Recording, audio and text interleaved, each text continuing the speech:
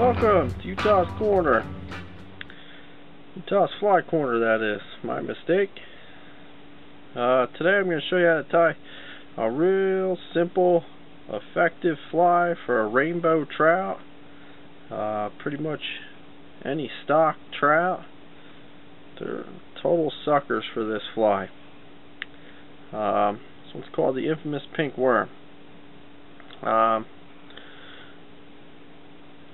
show you how to tie it. It's very quick, very simple. Get the vise.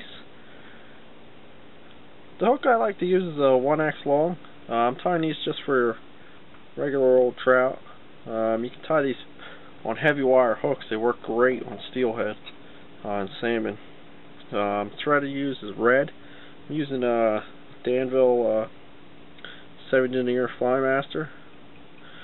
Just going to start my thread, bring it back to almost the barb, and then what you need is pink vernal or ultra chenille.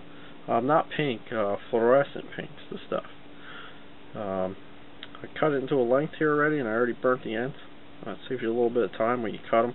If you pre-cut them, and you also burn the ends when you do.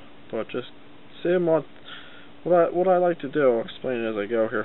And I do the same thing with tying sandwine worms. As I put the worm down on my side, I bring the thread over at once, tighten up, pulling towards me. Then I bring another one over, that'll bring him on top, and I get him out of the way, throw one right by him, and then I like to bring my thread up, just like you would tying a sandwine worm. Now I'm going to do the dubbing. The dubbing you use is a steelhead orange. It's a glow bug dubbing. Glow bug yarn. Steelhead orange is the color. It's a fluorescent orange color.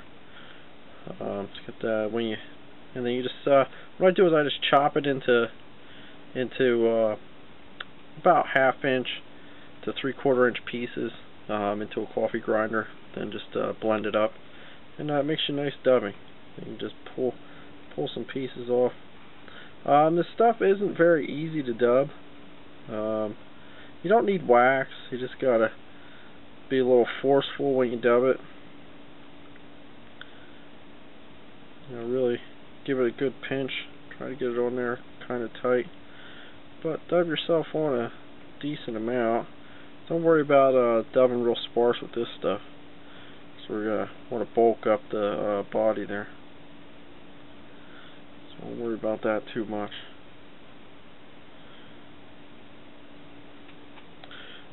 I like to wrap it back,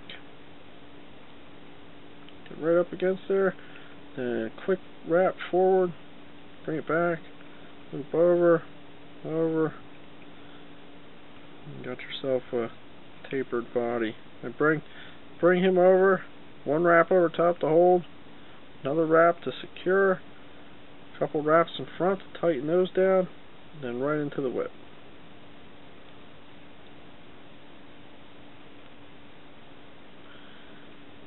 Tighten that up. And we snip them off. And you got yourself a infamous pink worm. The way to fish these guys is put a shot, fish the fly solo. You don't need anybody else on with them. Have him on the end of your line and put a shot. A split shot suited for whatever kind of water you're fishing, about 6 to 8 inches above the fly. You want this fly to be on the bottom and fish a dead drift, and you want it to be on the bottom, dragging along the bottom, pausing and moving on, pausing and moving on, pausing and moving on. The fish will just pick it up. A lot of times the strikes are very light, they just pick it up.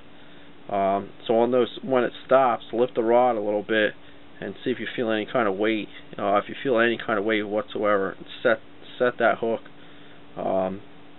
You'll be amazed at how effective this pattern is for stock trout and pretty much any rainbows. They're true suckers for this fly. But I'm Johnny Utah. That's the infamous pink worm. It's a deadly fly for sure. Twist them up if you go for stockies.